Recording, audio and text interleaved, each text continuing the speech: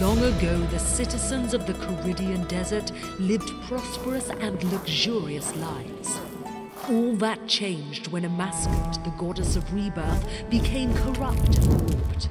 She became the devourer, intent on consuming every soul in existence. Deep within the desert, an ancient tomb has long hidden a great power, and she is determined to harness it at any cost. Hurry! Take the fight to Amascut before it's too late!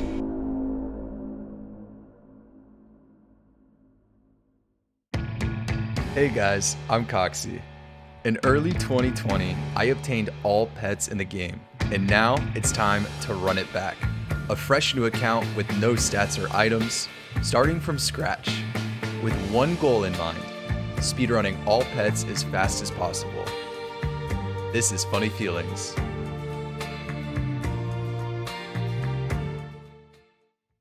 Yo, ladies and gentlemen, good morning, good afternoon, good evening. What is up? How are we doing? Welcome back on in to Funny Feelings. Let's quickly, and I mean quickly, recap what happened in episode 15. We did over 25 master clues. We broke 2 Leviathan 6-hour records. We profited 1.1 billion GP, and we obtained our 17th pet, Leviathan. All right, that's enough of the past. It's time to focus on the future. It matters not what someone is born, but what they grow to be.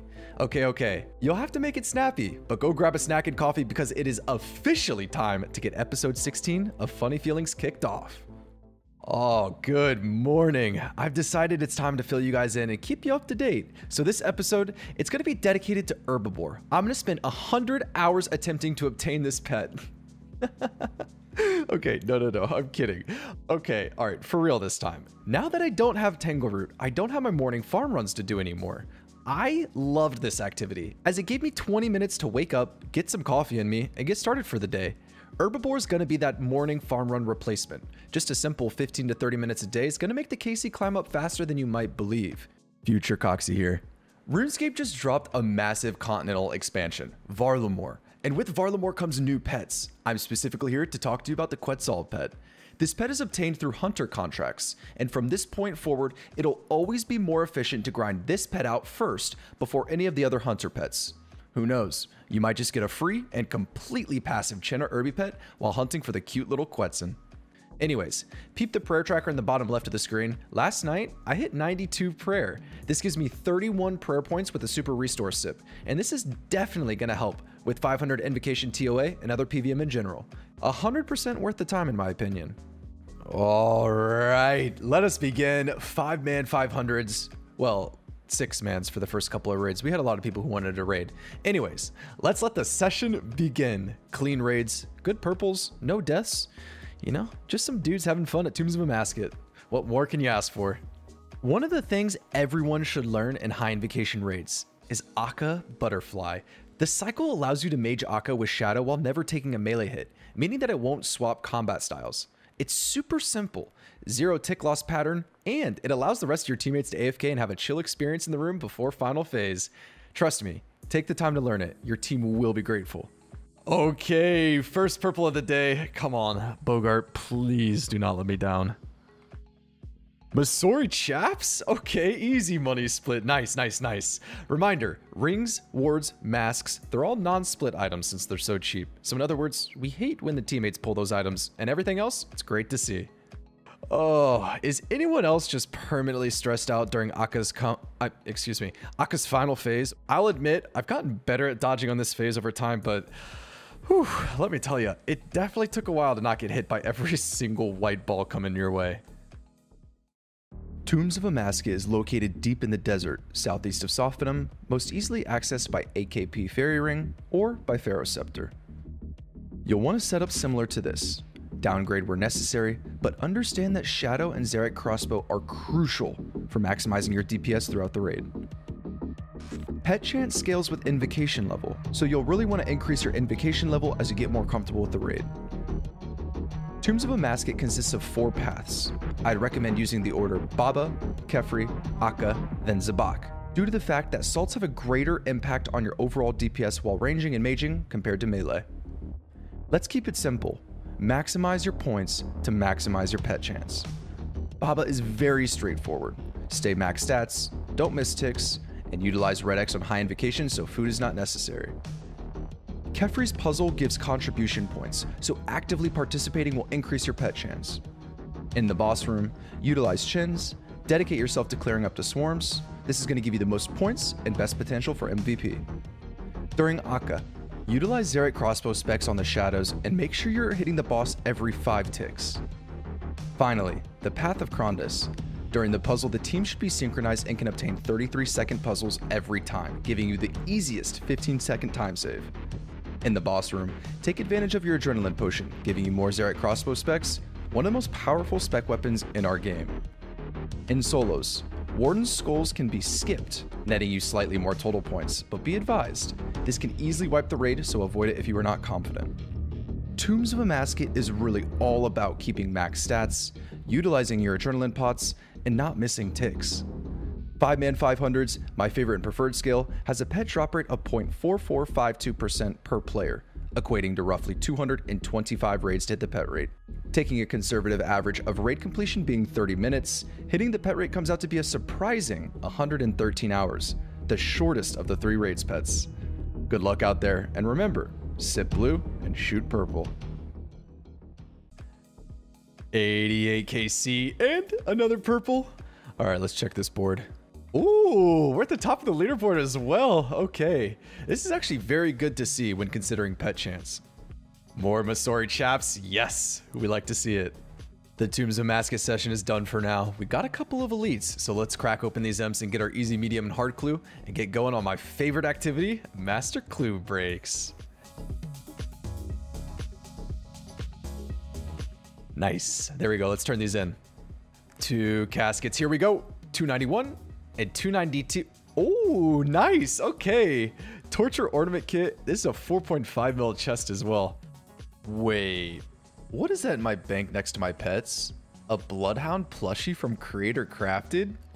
That is right. You can now bring some of your favorite pets to life with Creator Crafted's new collection of soft and cuddly plushies. Pre-orders just opened for these, and stock is limited, so do not wait. Let me know which ones you choose. I would love to use the Baron pet as a pillow. Creator Crafted also just dropped a bunch of new LED signs based on iconic designs of the best capes and shields in the game. These things will light up your gaming room for up to 50,000 hours. That's longer than it would take you to get 150 Bloodhounds on rate. While you're at it, check out their ultra smooth mouse pads featuring incredible artwork. The Tombs of a Mascot one is sick. Not only are these signs and mouse pads officially licensed by Jagex, but they're also made by RuneScape players for RuneScape players, so you know their quality is going to be top notch. Act fast on these limited releases before they sell out. Click the link in the description or use code COXY10 for 10% off your order. Let's go. My favorite content is here. Gem mining, baby. Okay, all right, why am I here? Other than the fact that it's the best rate for Golem and it's one of the best skilling methods in the game, I'm here because I need 85 mining for my max hits on Akka's mining puzzle, so I don't have the dragon pick spec, allowing me to save my specs for Xerath crossbow. I'm tired of seeing my pickaxe hit 12, so it's time to finish this level off. There we go, 85 mining, which is a good thing, but it is a bad thing because that means I'm done with gem mining. But let's finish this lap off real quick. And I'm not gonna lie, I got higher prayer. I finished up 85 mining. We finished all the chores I wanted to do. It's time to grind some TOA. Yeah, I lied. I'm waiting for a teammate to finish his Valorant game, so in the meantime, I'm running some Irby, not doing Tombs of a Mascot. There's 500 KC, which is kind of cool. The pet rate is a 1 in 6,500. So it's a very long one, but this pet hunt is something I'll slowly work on over the next year or two, so there's absolutely no rush. Oh boy, first KC with me as Chinner and Kefri. This is a rule I've needed to learn as it's a very high chance to obtain MVP in this room, yielding higher pet chances at the end of the raid.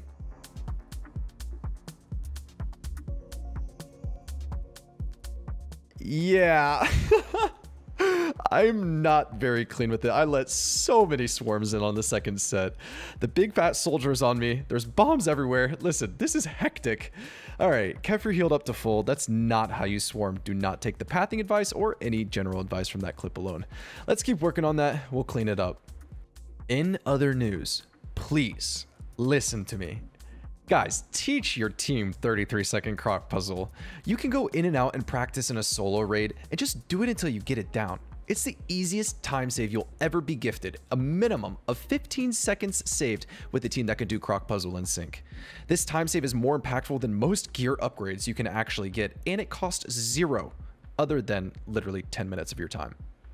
Okay, purple in John's name, that is 97 KC. Good luck. Oh, an Ella Dennis Ward. Yeah, all right. Cheers for nothing.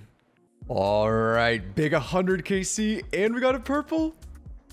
Yep, a light bear. Okay, well, that is no fun. Anyways, the pet right here is roughly 1 in 225 raids with these 5-man 500, so we're actually not far off the halfway point. Okay, I literally get more happy about these than purples. Let's put all 4 of these inside Watson real quick, and then back to the raids we go. Oh, I'm getting bodied. Okay, well, we just got chanced by ice trolls more times than I'd like to admit. Anyways, gasket time, 293, 224k, classic and average. In my name, okay. 105 KC, please. Just give me the staff. Well, okay, listen. It's the first one. It had to happen at some point. It's a call log pop-up. I've had 7 purples, and this is the first ring in my name. That's pretty good RNG. We'll take it. The back-to-back. And it's in my teammate's 1000th KC. All right, the purple's in Ultra Miami's name. Good luck. Back-to-back rings. All right, we go next.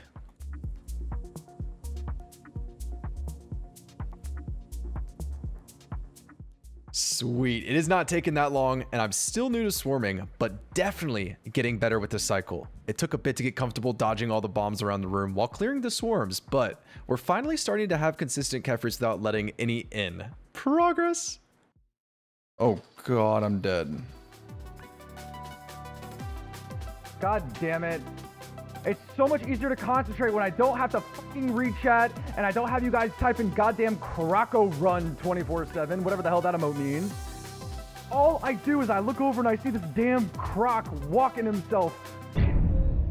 What did I say? When it's croc time, stop fucking reading chat. Purple for me. 112 KC. Huh? Oh my gosh, I thought that was me.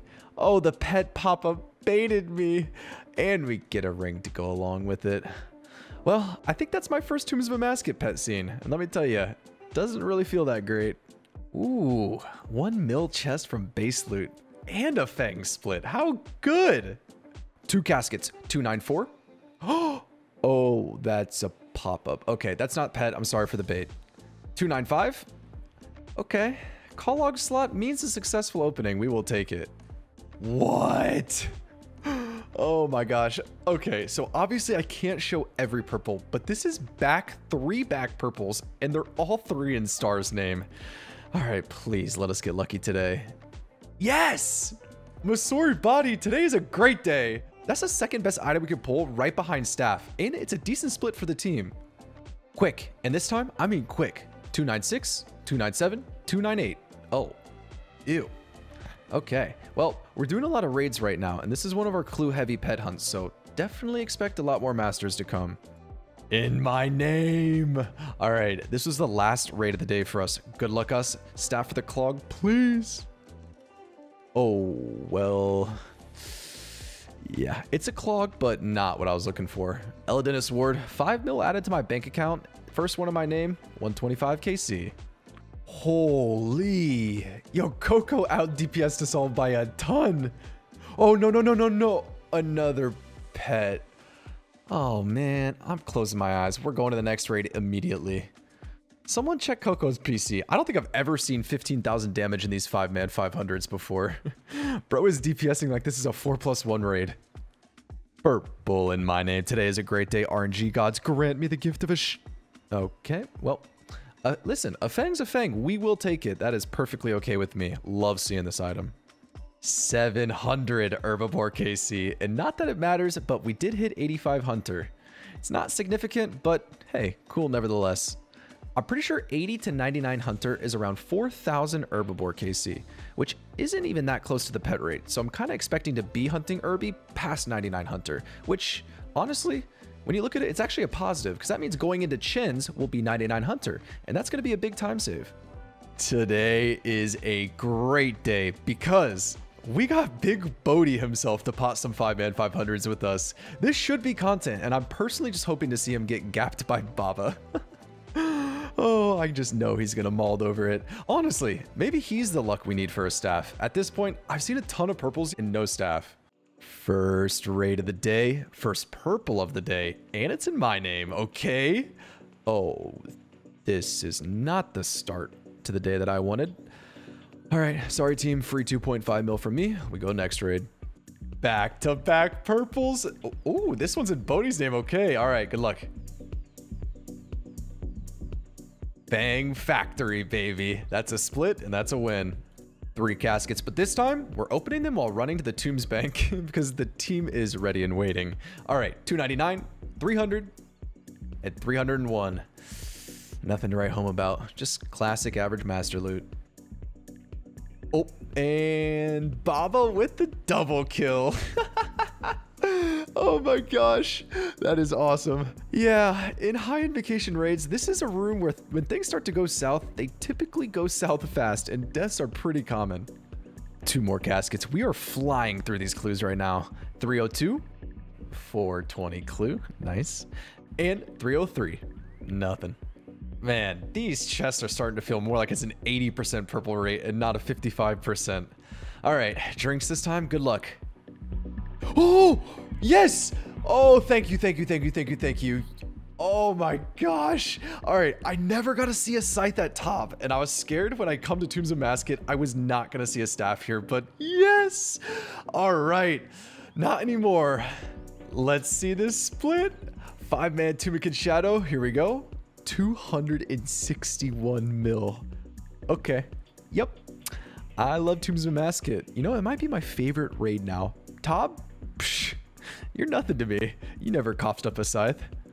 Listen, it might be a white light, but the elite pulls through. We're up to 163 KC now. It's starting to climb pretty fast. Purple in my name. Okay, we got Big Sync on the team too. Do not let me disappoint him. Oh my, yes! Look at how beautiful it looks. Oh my gosh, it's in my name too. This is, oh my, not even 10 KC apart from the last staff. We pull our second staff.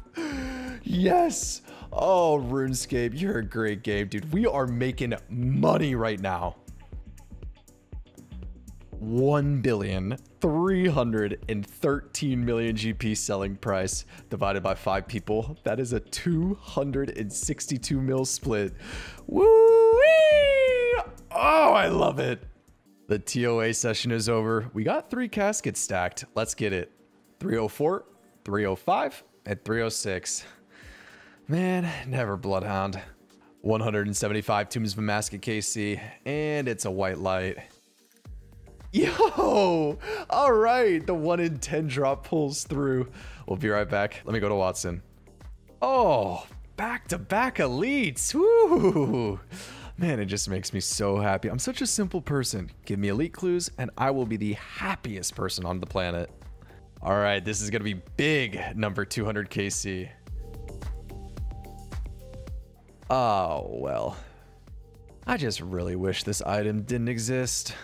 All right, what is in store today, Taba?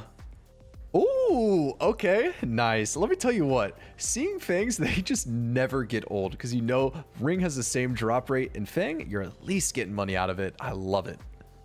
Okay, it is almost 1 a.m. We're on back-to-back light bears and this is the last raid of the night.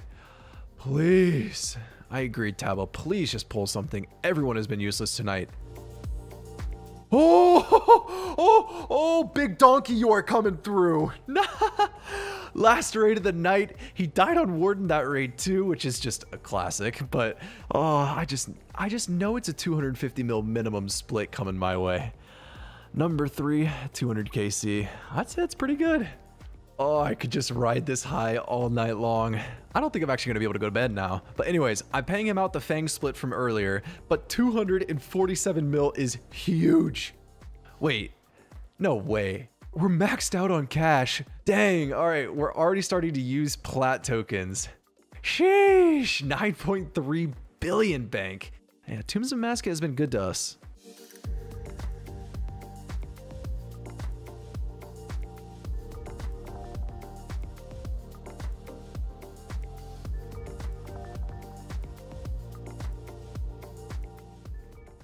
No, no way. Oh my gosh. Oh boy. Oh boy, oh boy, oh boy. Okay, we're 2 out of 3 raids pets. Oh, I saw the red text actually before the pop-up. Holy shit. All right, there's pet number 18. Nice. Nice. 18 pets, 91 days playtime, almost 92. 20 pets before 100 days playtime? Probably gonna happen. Oh, I guarantee we're lowest on the board too. This also didn't feel like that great of a raid from me. Uh-oh, let's check board. Don't be... Oh, goddamn. Shh, don't talk about that. Let's check out this call log. Wait, okay, that's actually not bad. Nice. There's no Masori body, but everything else is looking pretty good. We've got a shadow, and that's most of it. Oh, that chat box. There she is. Tumikin's Guardian. Funny feeling. 221 KC. Oh boy. You know what time it is. I know what time it is. The best part of each video is here. Ladies and gentlemen, it is stats time. We obtained Tumikin's Guardian this episode, our second raids pet and our 18th pet overall. Using Wiki's brilliant TOA loot calculator, 500 scale 5-man pet comes out to be 0.4452%, assuming equal DPS and contribution, leading us to a pet rate of 1 in 225 raids to obtain this pet. Around 50 KC was done between invocation levels of 400 and 440, so I'm going to take a rough and much more user-friendly estimate of 0.4%, putting our pet rate at 1 in 250 raids due to the variety of invocation level. This puts us in the 67.82 percentile, meaning if we locked 100 RuneScape players in a room and forced them to go TOA until pet, assuming they use my invocation level and had the exact same contribution points as me, we should expect roughly 68 out of the 100 of them would have gotten luckier than myself and obtained pet before 221 KC. All right, that's enough numbers. Let's wrap this up. A quick reminder and a big thank you to check out Creator Crafted's new line of plushies before they sell out. The link is in the description with a 10% discount code. Today marks 10 months and 16 days since our account creation with an in-game playtime of 91 days and 23 hours. During our time at Tombs of Masca, we had 33 Fang splits, 10 Masori body splits, 13 Masori chap splits, and 3 Tumikin shadow splits. In my name, I obtained 5 rings, 4 wards, and 2 masks, which were all kept to myself. In total, I profited around 1.6 billion GP from this pet hunt and obtained 23 elite clues. At a conservative estimate of 2 Tombs of Masca KC an hour, or 30 minutes a raid, obtaining Tumikin's Guardian 29 KC before the drop rate saved me roughly 15 hours. Leaving off from last episode, we are 263 hours lucky on the pets we currently have, and with our lucky Tumikin's Guardian, that jumps up to 278. We're up to 18 pets now. I don't want to be a broken record, but this speedrun is just continuing to thrive.